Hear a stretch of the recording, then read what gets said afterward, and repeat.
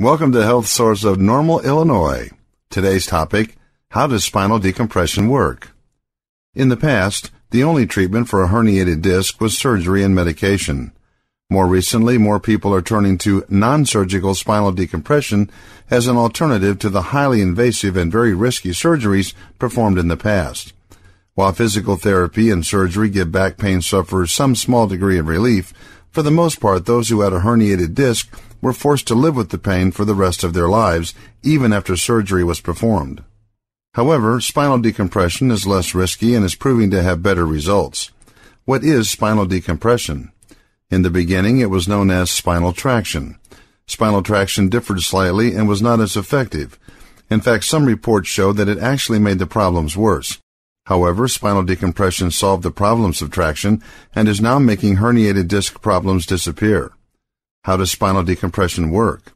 Spinal decompression uses reverse disc pressure known as distraction. It slowly stretches the back and gradually stretches the muscles. All of this prevents the muscles going into a spasm.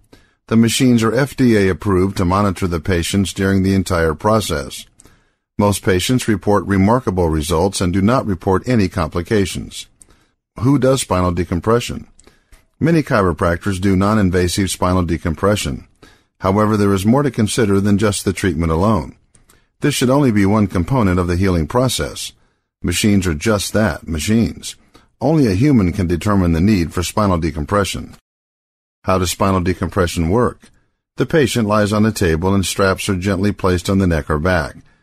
Then, an FDA-approved machine slowly manipulates the joints by putting reverse pressure on the joints.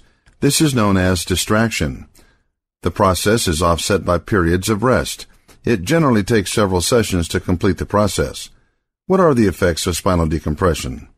After you receive non-surgical spinal decompression, the disc has a chance to slip back into place. Since the pressure that was being placed on the joint is no longer there, the swelling goes down and everything gently glides back to normal. Spinal decompression, when combined with progressive rehab, has been proven very effective with slipped, bulging, and herniated discs. What other factors should be considered? Anytime you look for a chiropractor, seek out a chiropractor that is involved in progressive rehab. Progressive rehab takes a holistic approach into the healing of a person. It combines the newest chiropractic techniques with age-old philosophies. You are guaranteed to find a chiropractor that will consider your entire body. How do I find a chiropractor? Finding the right chiropractor is of utmost importance as your back affects your everyday life. You do not want to trust it to just anyone. That's why you need to make sure your chiropractor does progressive rehab. Progressive rehab is a specialized therapy that combines traditional chiropractic techniques with modern